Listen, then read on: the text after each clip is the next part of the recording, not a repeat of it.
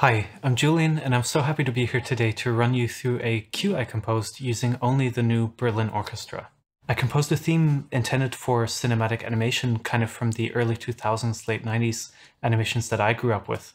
So I guess I got inspired by a little bit of John Powell-esque compositions. Of course, I certainly am no John Powell, but I gave it a good shot with this one, and I'm going to play the track for you now, and then we'll see what's going on under the hood.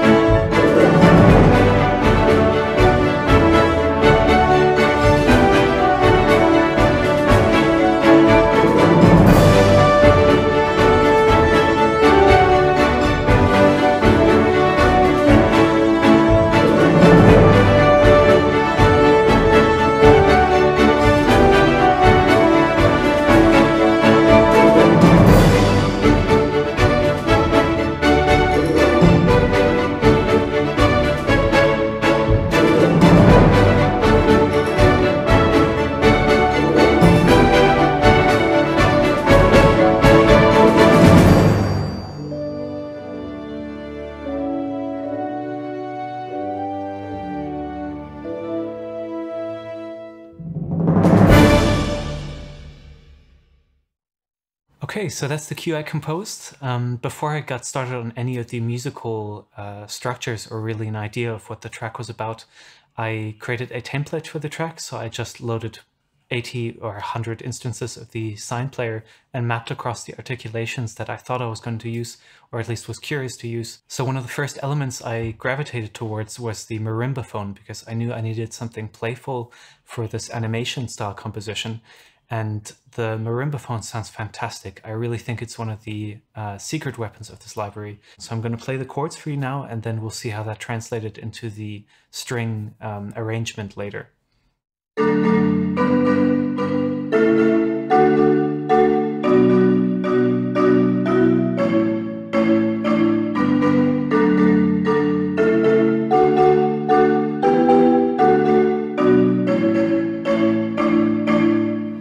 It's just a phenomenal patch. You can create some really organic sounding structures like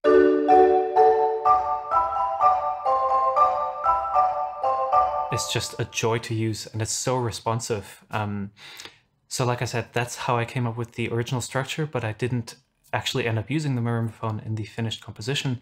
Rather, I took that MIDI and I translated it across to the strings, and I just pulled up two ensemble patches on which I laid those chords with the intention of later orchestrating it properly. Those two ensemble patches together sound like this.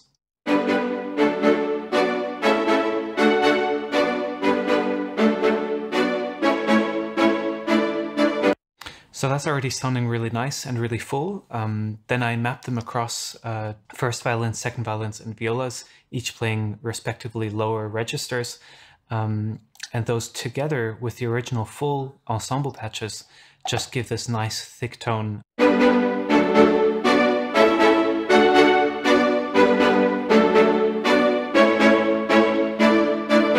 It's already much fuller, and I still think it's not too much for this type of composition, because it really lives in this grand space and has a sort of adventurous feel to it. And because there's different articulations being triggered, you're effectively doubling the string player size, which normally would be maybe from a traditionalist perspective a bad thing to do, but it really works for this track in my opinion.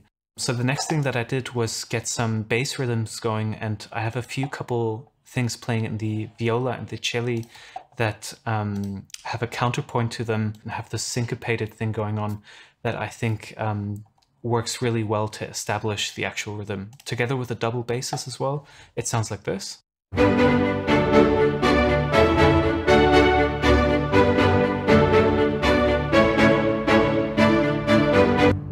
So that's already sounding much thicker and much more powerful.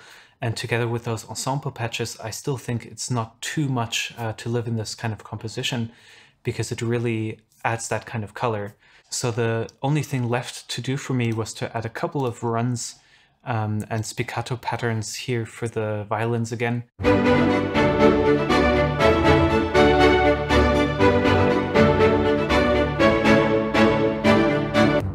So you can tell it's already sounding a lot thicker, and just with a couple of runs in the violins, I was able to finish the string section and move on to the next part, which was the percussion. We have really not that much going on, but it's all revolving around the snare and this kind of militaristic theme that I've established here.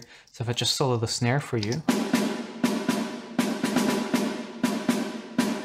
you get a sense of the Teldec studio space right away, and together with some of the low percussive elements like the timpani rolls and the bass drum as well as toms, we get these rolls and these fills at the start of each measure, which I think works really nicely to get the energy moving.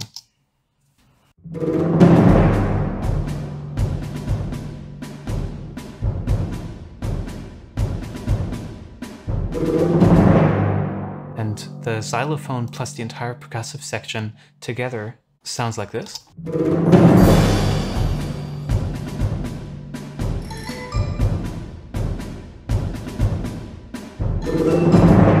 So again, there's nothing crazy going on, but really it provides such a backbone together with the strings to form really the base of the track. So together with the strings and the percussion,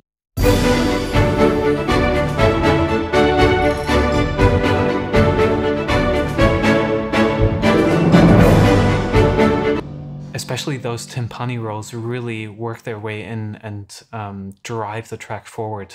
After the strings and the percussion, I moved on to the brass because I knew I needed to establish the main theme. So just the brass group together.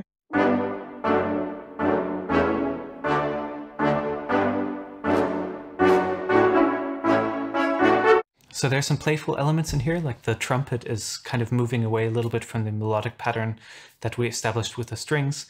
So together with the sustained notes, we get the following.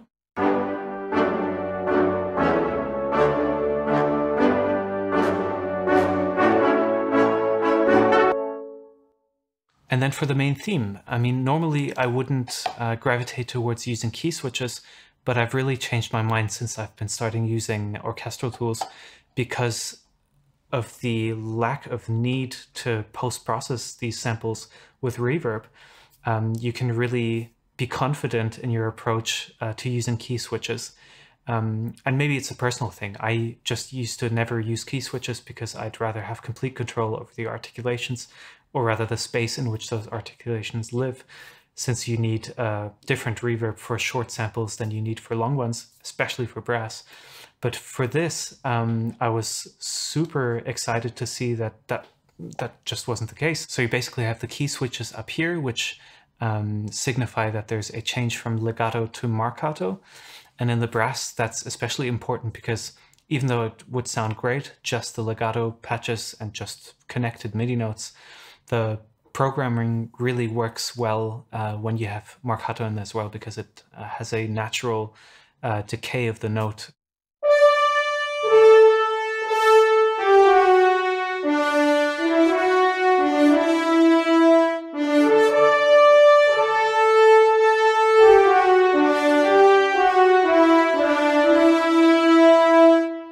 So some really powerful brass there, and it might sound a little harsh at times, but together with the rest of the piece, it just glues together so nicely. So together with the strings, percussion, but without the woodwinds, we get the following theme.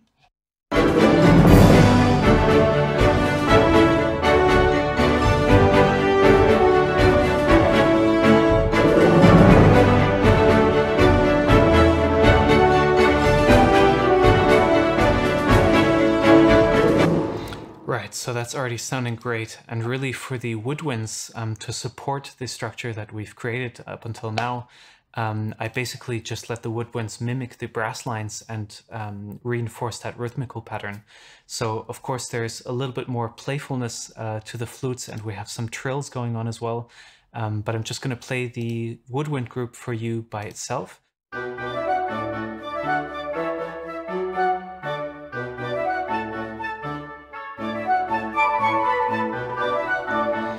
It's just sounding lovely, and I think these sort of playful movements in the flutes really, it's difficult to hear sometimes in the grand scheme of things, but I think you can feel it, and it's really something that in this animation style of composing is important to do, that you break a little bit from the convention patterns and just follow your heart a little bit and see what you come up with. Something I wanted to highlight is the bassoon, which just sounds phenomenal in my opinion.